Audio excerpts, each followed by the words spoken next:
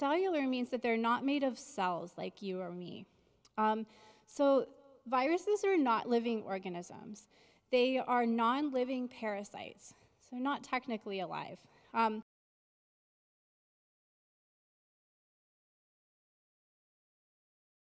More of themselves by taking over the cell and then using the cell's machinery to assemble more viruses. So that's what's happening in this image that you see. Oh, no. Okay, so you can't see the image. Oh, that's okay. So so the viruses get into a cell, they take over its machinery, and then they use that machinery to make more viruses. So viruses are microscopic particles. They're too small to be seen with the kinds of microscopes that we have in the lab. So if you look through those microscopes, you're not going to see a virus. They're much, much smaller than that. So you would need a special microscope, sure, called an electron microscope. It's a Chromebook, so yeah, it may need some special attention. Okay, so yeah, you'd need a special microscope called an electron microscope to see a virus. And those are pretty expensive, which is why we don't have one in this lab.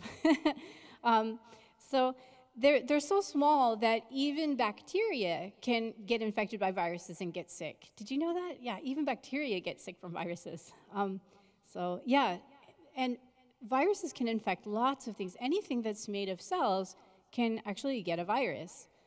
So plants get viruses and get sick. In fact, the very first virus that was ever discovered and recognized as a virus was the tobacco mosaic virus. It's a virus that makes tobacco plants sick.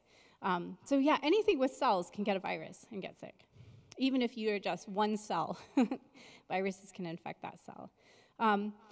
So of course, animals and people get viruses and get sick as well. So what is a virus made of then if it's not a cell? So viruses have just two basic components. They have a protein shell that's not really the same as the cells that we're made of. So just a little shell made of protein. And then inside they have genetic material, so all their genes. And they might carry those genes on either a little piece of DNA or a closely related molecule called RNA. It's a lot like DNA. So it can also code genes. Viruses can take on lots of different shapes. So that little protein shell is called a capsid. And viruses can have different capsid types. So some of the simpler viruses are helical viruses that have like a little spiral-shaped capsid with the DNA or RNA inside. There are also viruses that are called polyhedral viruses, and those have kind of a boxy geometric shape to them, sort of like a really boxy soccer ball. I do have pictures, which I will show you if I can, but, but for now I can just describe it to you. Yeah, I know. By the way, this kind of thing actually happened to me when I was giving my one of my main presentations for my PhD defense. It was pretty horrifying, but I managed to get through it. So yeah, this is no big deal. This kind of stuff happens. So the tobacco mosaic virus that infects tobacco plants is one example of a helical virus. So it has that very simple helical shape, just a spiral of proteins and a little piece of RNA in the middle. The human rhinovirus is an example of a polyhedral virus. Rhinoviruses are those viruses that give you like a common cold. And they're really common. You get rhinoviruses all the time throughout your lifetime. The variola virus is a complex virus. So viruses can have complicated shapes. Some viruses even have little projections like legs that they use to attach to cells and infect them. They sort of look like a little robot. So variola virus is the virus that causes smallpox. And we don't have to worry about smallpox here anymore, or really anywhere anymore, because people have all been vaccinated for smallpox a long time ago. And so smallpox isn't a virus that we get now. But yeah, so the smallpox virus, variola virus, it has a complex shape. Some viruses are really sneaky. They actually steal pieces of living cells and cover themselves with those pieces of the living cell as a disguise. So they can be very tricky, and in that way they can hide. And also those pieces of a living cell give them some more protection from immune system. So the coronavirus is actually a complex virus, and it has RNA as its genetic material. And you'll hear more about the coronavirus from Dr. Carlos. So all viruses are dependent on living cells. Don't worry about it. It's okay. I can give it without the slides. Yeah. Okay, so all viruses depend on living cells for metabolism and reproduction. So those are two things that living cells can do on their own. They can metabolize, meaning they can take in nutrients and use them for energy, and they can reproduce, meaning they can make more of themselves. So those are two hallmarks of life, and viruses don't have those two major characteristics of life. And so that's why they depend on other living cells to provide those things for them. So viruses have what we would say is an incomplete genetic code. They don't have all the genes that code for those life processes. So they're missing these vital instructions that let them break down nutrients and reproduce on their own. So when a virus invades a living host cell, the virus has access to all that cellular machinery in there. So your cells are kind of like little machines with different pieces inside, sort of like mini organs, just like your body has a lot of organs inside. Cells have mini organs inside that carry out all the cell processes. So when a virus gets in, it has access to all those mini organs, and so it can exploit them and get them to work for its benefit. So the basic steps that a virus uses once it gets in the cell are pretty straightforward. So first the virus has to attach to the outside of the cell, and then in the case of human cells and other animal cells, what happens next is the virus actually kind of communicates with the cell surface and gets the cell to take it inside. So the cell actually kind of willingly takes it in. So it's there, and then the cell actually makes a little pocket, it surrounds it, and takes it inside, just like you would eat a bite of something. So cells sometimes eat and drink that way, and so it's a normal thing that a cell would do, but it doesn't realize that it's taking this virus in. So it takes it inside kind of like a piece of food, and then once the virus is inside, enzymes inside the host cell naturally start to break it down or digest it, just like it would another particle. But when that happens, the cell takes the little proteins off, and this little genetic code pops out. And then that's when trouble starts. So the little genetic code is now loose in the cell, and so the cell does what it does with all genetic codes. It reads it, and it starts using it to put stuff together. It's like, oh, instructions. Hey, I'm going to use them. So it reads the little genetic code just like a blueprint, and it starts to make the things that are encoded there. It starts to produce those things. But the problem is those things are virus particles.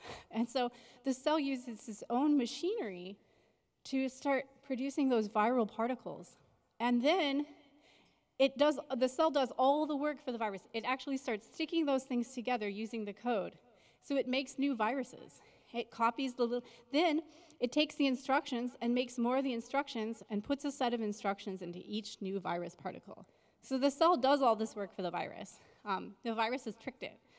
So the host cell makes many, many more copies of the virus and gets really full of the virus.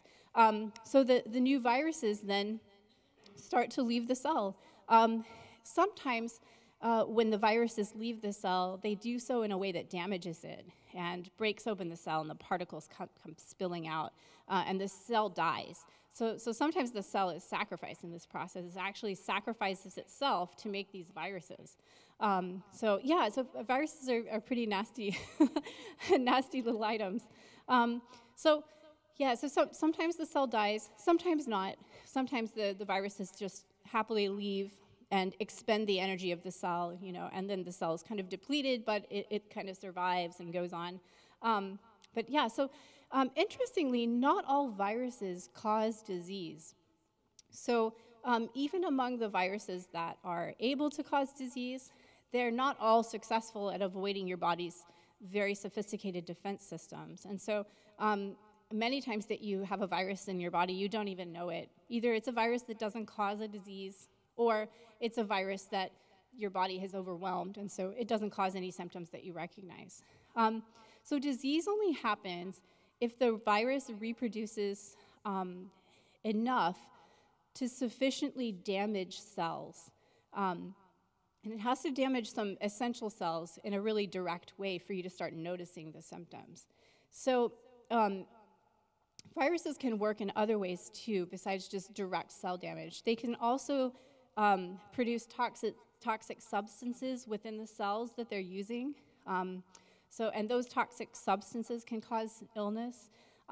They can also damage the DNA of cells. And so by damaging the cell's own code, they disrupt the cell's function. So that can be problematic.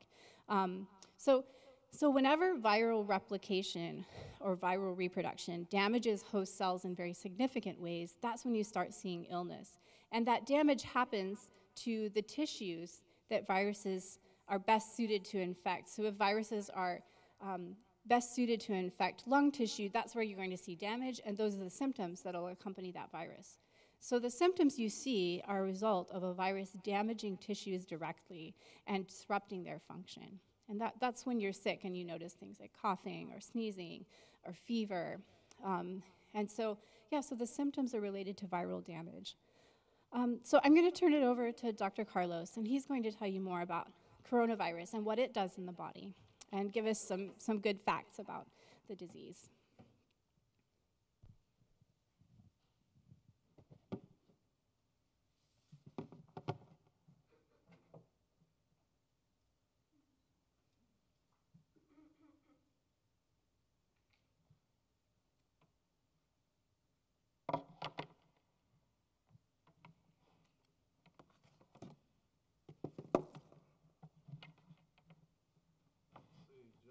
Morning.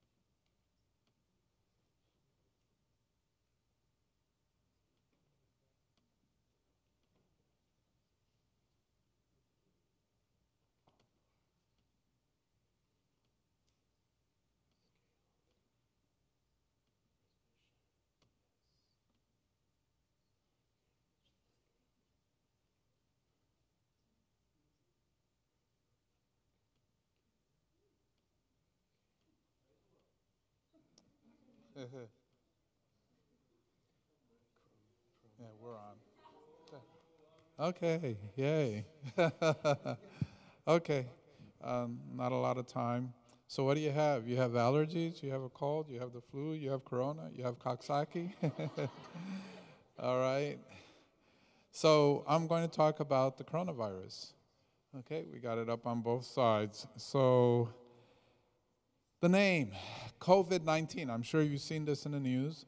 The CO stands for corona, the VI stands for virus, the D stands for disease, and the 19 is for 2019 when we first saw it.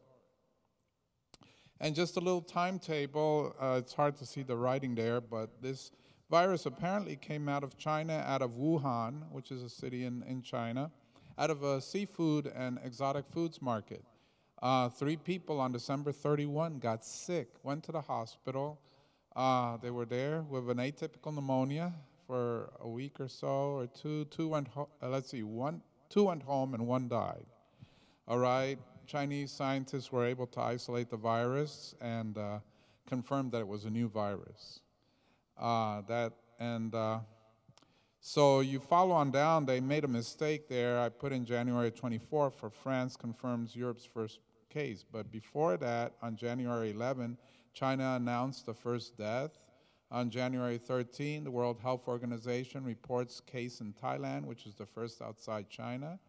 On January 30, World Health Organization declares the outbreak a global health emergency. February 2, the first death outside China recorded in the Philippines. So the virus has been moving really pretty quickly. I mean, we're only, what, 2 months out in a week or something like that. So China's been working really hard. They've closed off borders to try to contain this virus. An interesting thing is Thailand, which is just south of China. Thailand gets between 1,200 and 1,400 tourists from Wuhan every day. Okay, so it's hard. They worked hard, but it was hard to contain it. In fact, artificial intelligence and Canadian computers actually predicted the spread of this bug to Thailand and other places before the World Health Organization did. These are some colors just to kind of show you where the spread is. Now, it's hard to tell the difference between the colors of the United States and China, but there is a slight shading difference. Definitely more cases in China. The darker colors are where you see more of them, and as you get to the lighter colors, those are less, but this is pretty much worldwide. Now, this is interesting. This slide I put down, this is March 9. Today is March 11. Those of you who are keeping up, these numbers have obviously changed. We now worldwide have more than 115,000 cases. Worldwide, there are 4,200 deaths or fatalities, of which over 3,000 are in China. So in the world, we've got about 1,000 fatalities out of 7 billion people. So you can kind of do the math. It's something to take care of, but it's still hasn't hit everybody, obviously. In the U.S., this is an old slide from March 3.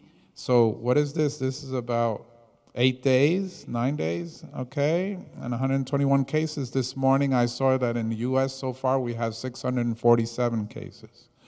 And we have 25 deaths to date this morning in the U.S. Yesterday I went down to Louisiana. I just learned of the first case in Louisiana. So you see on that color map, Arkansas, the latest I've seen, Arkansas, Mississippi, and Alabama are still free of virus. But we do have infections in Missouri and Oklahoma and Tennessee, which are the states that are right around us. So a picture of the coronavirus, this is a two-dimensional picture. It's just, you see a circle with this fuzzy border around it. It's actually a ball, more like a ball, and that fuzzy border are that protein layer that Dr. Maloney was talking about that is all around it, and it uses those proteins to get into the cell. And that fuzzy border is why they call it corona, because it looks like a crown. Okay, so that's the coronavirus. This is an electron micrograph of the SARS virus, which is very closely related to the coronavirus. In fact, they share about 60% of the genetic material. And you see the little viral particles there waiting to get into the green, which is an infected cell.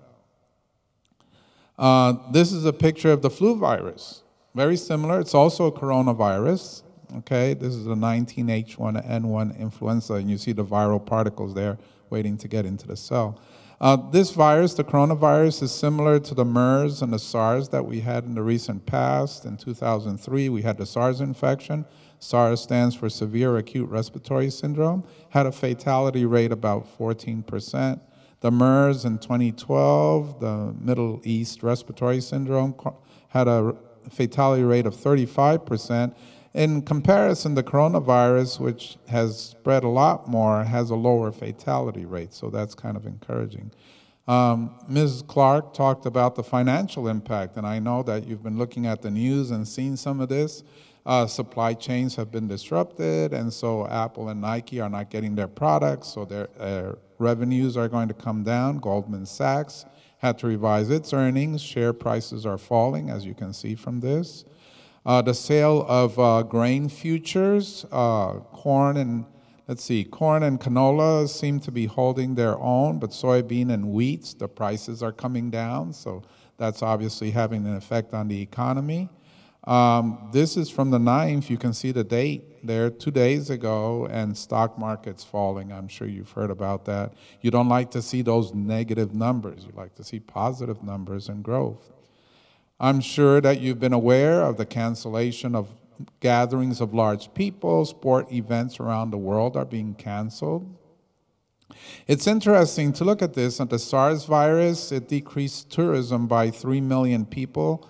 Financial crisis in 2009, there were 37 million fewer tourists. In 2019, because of this epidemic, 1.46 billion tourists are decreased. And obviously, that adds up to billions and billions of dollars. So how do you tell if it's the cold or the flu or corona? And it's very, very hard. Flu tends to be more serious than a cold. As you see there, fever is more common with the influenza, with the flu than with a cold.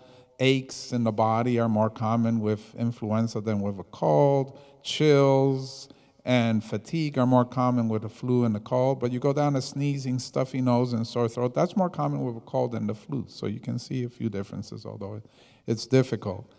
The symptoms with coronavirus that have been put out are fever, cough, and shortness of breath. Again, fever and cough you can have with colds. You can have it with pneumonia. You can have it with bronchitis. You can have it with the flu. So that's very nonspecific. You can have shortness of breath with all of those. But if you're in a place where there is coronavirus, then you want to be concerned about that and seek medical attention. Or if you've traveled to a place where you have coronavirus, you want to seek medical attention. So what do?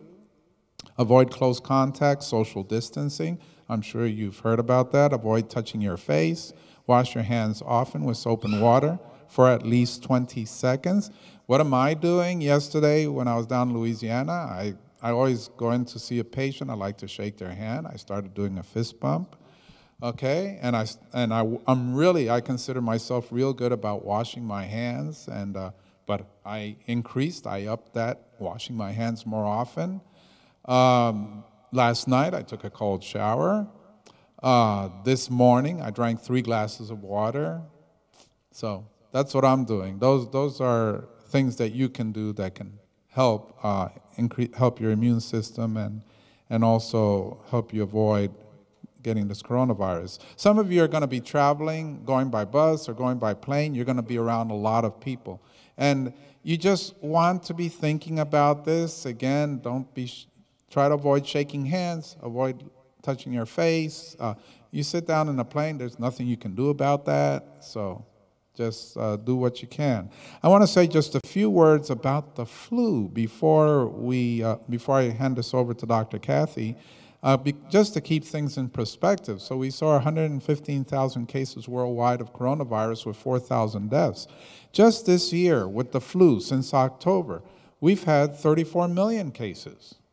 Okay, with about 400,000 people hospitalized and at least 20,000 deaths just from the flu. We're not talking coronavirus, we're talking just the flu. Now, the majority of these cases, the mean age for fatalities on the flu and on coronavirus is like 80 years of age. And it's with people who have chronic conditions, who have, or say, COPD or emphysema, or have heart disease or diabetes. That's where most of the deaths are. The mean age for those who get a serious infection, end up in the hospital, is 60 years of age. Coronavirus, we don't have any cases under 10 years of age so far that we know. There are some young people that have gotten infected, notably one of the doctors that first noted this in China, who was 34 years old and died. So what do we say to do? For people who are in the high-risk categories, definitely recommend the flu shot. There are problems with the flu shot, but there are problems with having coronavirus also. Okay, it's estimated that the flu shot was able to prevent about 6 million flu illnesses, 91,000 hospitalizations and almost 6,000 deaths. This was in the years 2017 to 2018. What do we have to fight against the flu? We have medications. We have 4 medications. And pretty much there's one that's used. And it's only for influenza A and B. There are other coronaviruses that cause flu in addition to the coronavirus thing that's going around now. So we don't really have a lot of medicine. We have some. The best defense against this is a strong immune system. And so Dr. Kathy is going to speak to you about that.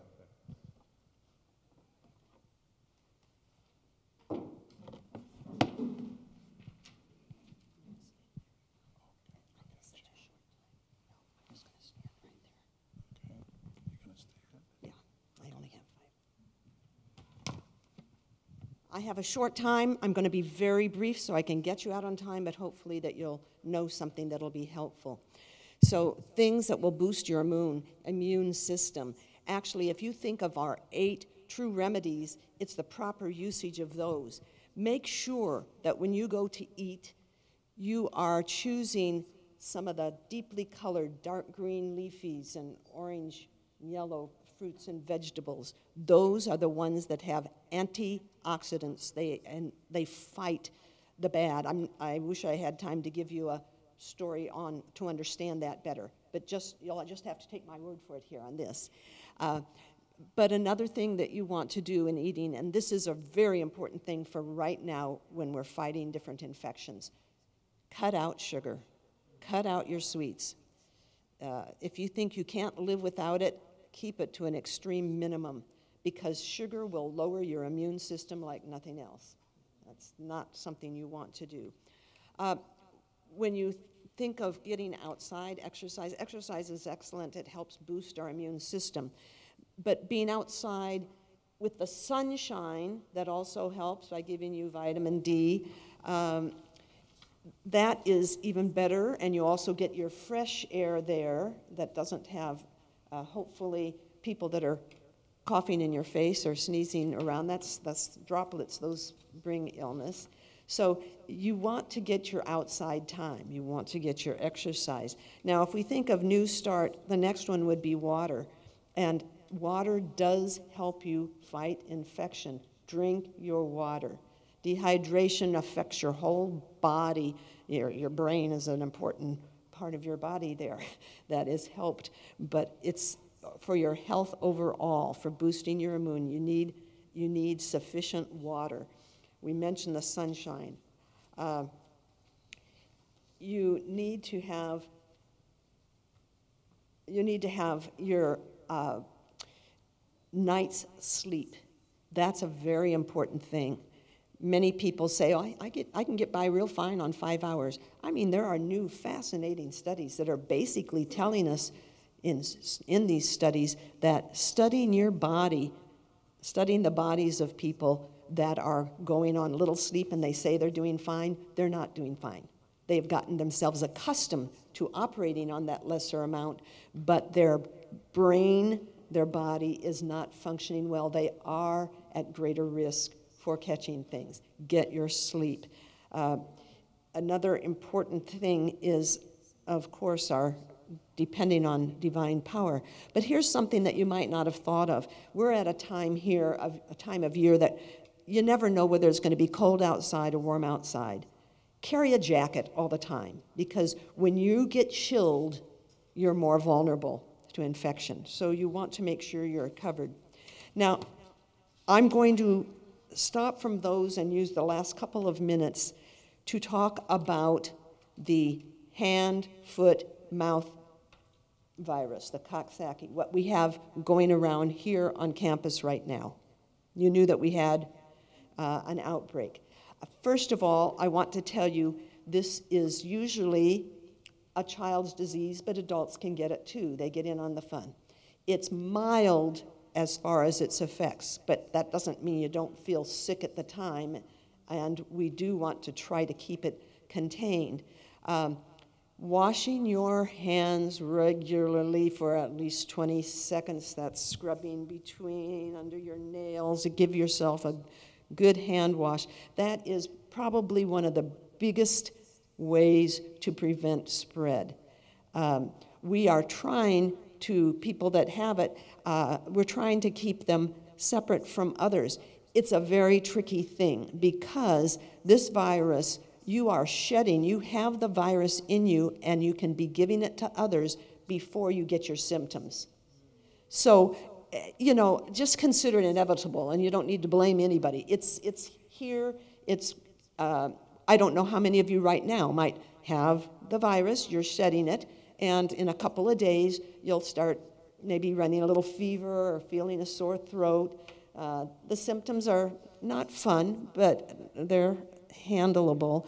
And some break out in a little rash that will affect the hands and feet, but it can be in other places too. Important thing to understand is because of these factors that there's no way to know if you are carrying it right now until it breaks out.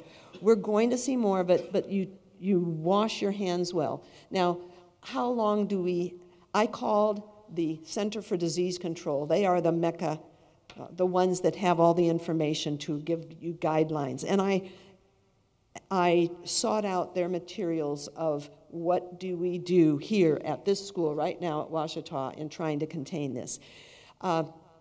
It's known that the virus may remain in you for even a month after, and you still could conceivably share it with someone else, but it's much less. So they still give, children can return to school, adults can return to work or school, whatever they're doing, once all their symptoms have subsided.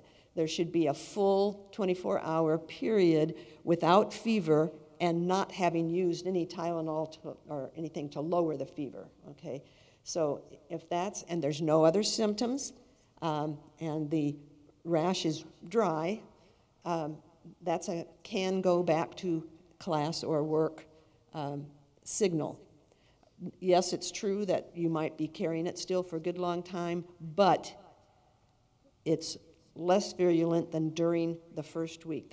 When you first are exposed, your first week is your most spreading time. So wash those hands, wash those hands, wash those hands. Do not, coughing and sneezing, you don't want to be around. If you're coughing and sneezing and you've been sick, you're not ready to be out with people yet, because that's spread, that droplet infection into the air, that can spread it rapidly. We would be delighted to do some question and answer time, except there's not time for it. Can we, if someone doesn't have a class and you have a question you'd like to ask, come on up to the front immediately after we dismiss. And I don't know if there's any of our staff that need an answer for something right now that we might have an answer for. Okay, yes? Are we suggesting or possibly providing masks for those who have them? No, we're not. And there's a couple of different reasons. One is most masks are not going to keep out a virus this small. That's one major reason. And so it becomes a futility. To buy masks that keep out viral particles, you're talking expensive things that are not just readily available. So no, but you should be covering yourself. If you have any coughing or sneezing, make sure that you are carrying tissue, and you don't cough or sneeze into your hand. Into your elbow is considered to be the safest place. But then wash your hands, wash your hands, wash your hands. Okay. Well, we'll have a word of prayer and be dismissed. And again, if anyone has questions, then you can come up to speak to us. Let's pray. Loving Father in heaven, what a privilege it is to be here where we can study together and come to know you better. Lord, I pray that you'll be with each student and staff member as they go about their day. I pray that we can be wise as serpents and harmless as doves in dealing with the viral illnesses that are going around. Keep us close to you, Lord. Be with us now in Jesus' name. Amen.